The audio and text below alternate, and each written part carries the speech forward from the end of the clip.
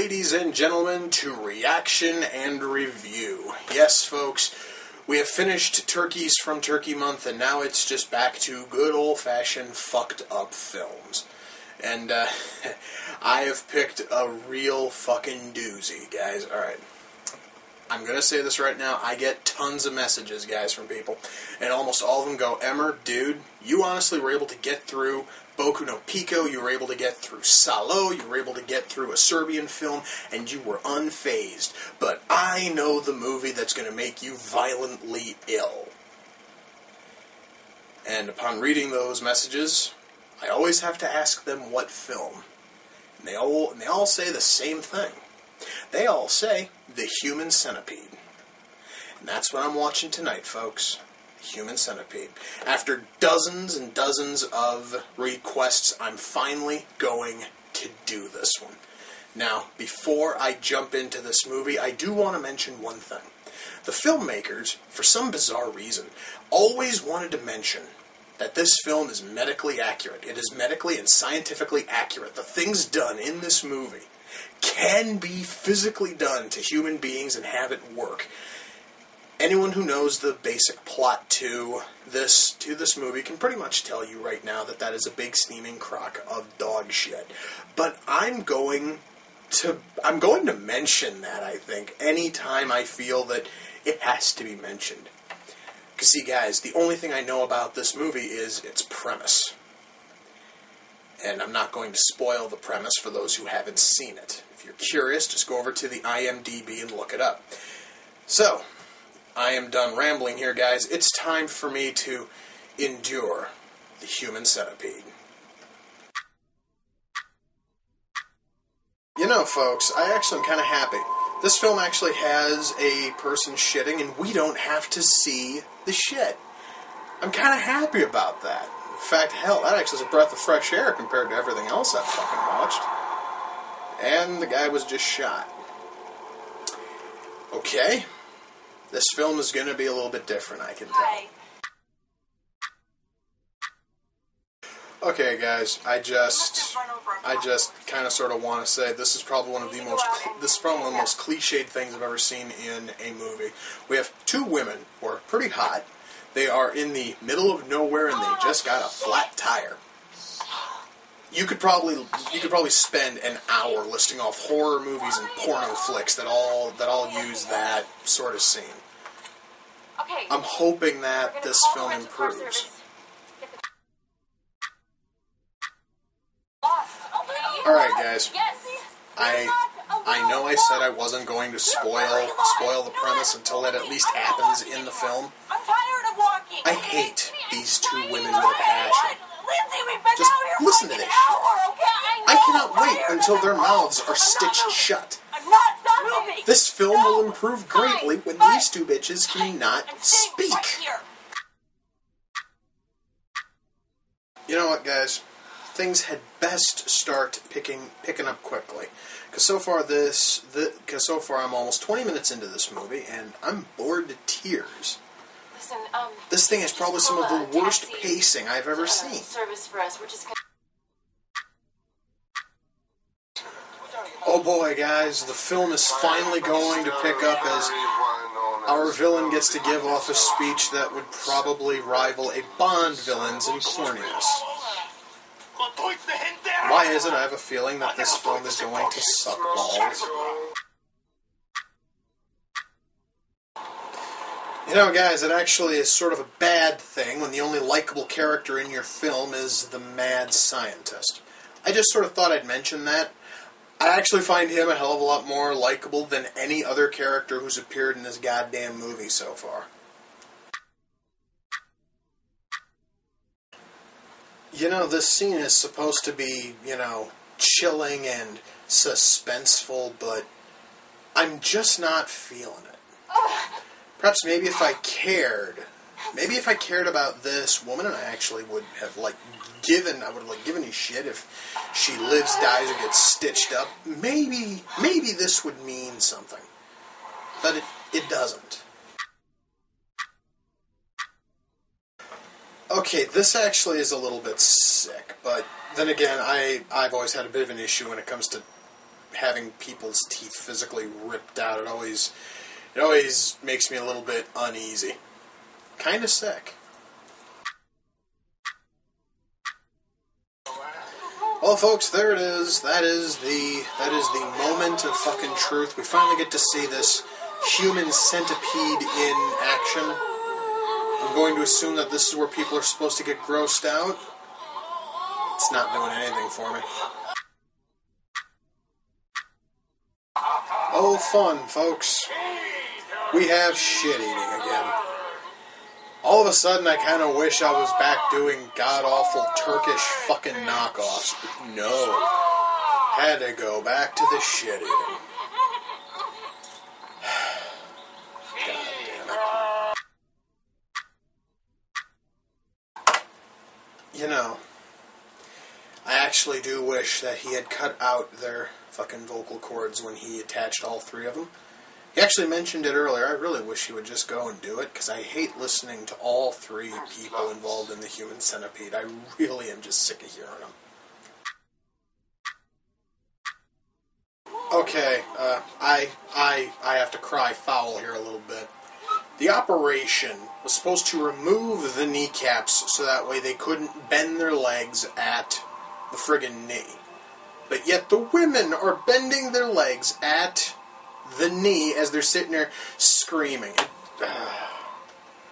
I understand that this was an indie film, but couldn't someone have thought of that when they were shooting? It just seems to, like, take me out of it a little bit. Okay, I believe I found another huge, gaping plot hole here, and I could easily be fucking wrong here. The Centipede's having a hard time climbing up a set of stairs. They have had to go up and down these stairs at least once, because they started down. But now, all of a sudden, they're having an issue, and their stitches are popping. That actually is a little bit sick, but again, I've seen worse. And once again, we have a whole lot of knee bending when they said very, very distinctly early on in the film that shit ain't supposed to happen. Oh boy, guys, it's finally over. I don't think I've ever been happier to see closing credits roll on a goddamn movie. Let me shut this shit off. Oh, man. Well, guys, I just sat through the Human Centipede. And I'm going to say this right now. For everyone who told me that it was this nasty, graphic, gory film, you were wrong. In fact, I'm going to say this right now. For everyone who thinks that this film is this, like, gross out, nasty thing, no. Out of everything I've watched, which people have claimed to be a gross-out film, this one is probably the tamest. Alright? And that is saying a lot when you really think about it, that this thing is the tamest I've seen. I'm going to say this right now. This film fails as a gross-out film, because there's nothing there that's really overly gross, minus the basic concept, but you can usually look past that within about 2 minutes. That honestly is not even shocking. It's just sort of sick. Okay? It fails as that. It fails as a horror film. Some people told me that this thing is a horror movie. It fails at that.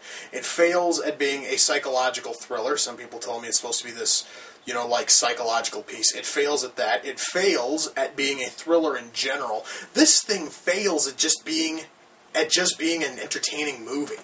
There is no positives I can possibly, scrape up from this. All right? There's nothing. All right? The characters are all just there. The only character who got any kind of characterization is Dr. fucking Hyder, and he's the villain. Okay? It's really sad when every single character is just there for the sake of being there, minus one guy. Okay? They claim that the filmmakers claim that this thing is scientifically accurate, and Actually, they are partially right. If you take three people and you stitch them ass to mouth into a three-person chain, the third one is going to die because the third one isn't getting any sort of real nourishment. Then again, the second one isn't either, but I'm not going to split hairs on that. Okay? Now, the special effects. Again, this film is a little bit of a low-budget film. This thing was made for, I actually am looking at it right now, 1.5 million euros. Alright? That's very, very little. That is roughly about $1 million US, rough estimate. I'm just kind of sort of, like ballparking that because I really don't know the real difference between, US dollars and euros. But I'm just going to assume it was a little bit of a low-budget flick. I could easily be wrong there, and if anyone wants to correct me on that, by all means correct me.